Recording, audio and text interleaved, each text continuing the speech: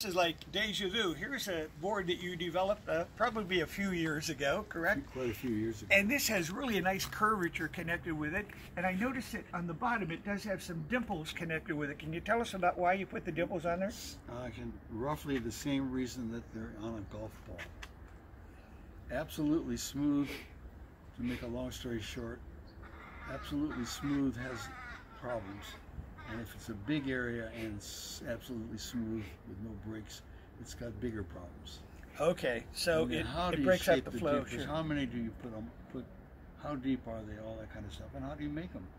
And how do you convince a person that doesn't know anything about any of this, not only him or her, but the mother of him and her, convince them to pay the extra money? Well, it's difficult. To get a high quality board like this. It does have a nice curvature with it. Most of the boards that you see, the inexpensive ones, are very flat, but this one is designed then to ride up. Well, and of course, hold it. You see, that's the problem. That's how it seems. That seems to make sense. Yes. But it's no. It shouldn't have this much curve. It should be as flat as possible, with very little kick in the nose. Only enough so your fingers are not in the water. And not a smooth curve, not a smooth kick at that, but rather an abrupt breakaway kick. Because if it's smooth, as we can demonstrate by, and anybody can find out himself, dangle a spoon under a water faucet and watch how the water draws that bulbous part. Or squirt your hose when you're washing your car, although you go to everybody goes to Costco to get their car washing. Yes. But just run it at different speeds on the curves, and run it also on your body, on your wetsuit, and see how the curvature is drawing the water to it. So it's always sucking, so it's always going slower because of its curvature. Not that breakneck speeds are required to have a good time. Okay. Well, we're going to use that to our advantage. Good. Because we're going to move the water back past this a lot faster. So by moving it faster, having the dimples is going to give us a greater reduction of friction, which means greater speed. So how are we going to do that?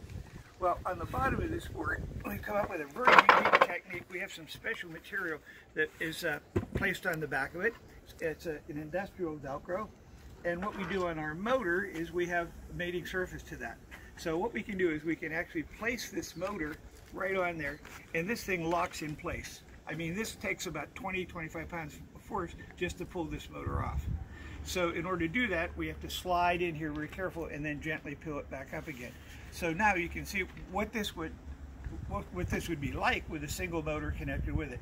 So this whole thing is probably maybe about 8 pounds, something like that. And we put the batteries in. That's the whole unit that you can let go. Good. But we can move it forward or backward depending on how you want to ride it.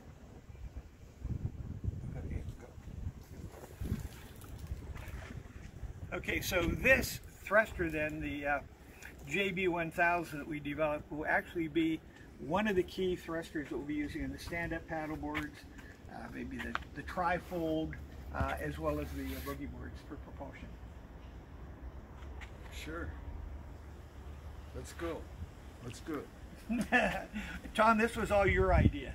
So we kind of blame this on you for inventing this incredible Morey Boogie board and making it available to the public, to which probably 100, 200 different manufacturers have tried to copy, never made it quite as good. And they're never a Morey. Oh, there's never another Morey. In motion, everything's alive. We're fully alive here. It's chilly and I'm kind of, but I'm more alive than I was when I was comfortable. That's probably true. We're always in a continual state of flux and learning. Gotcha. I agree. And fun, Tom, right?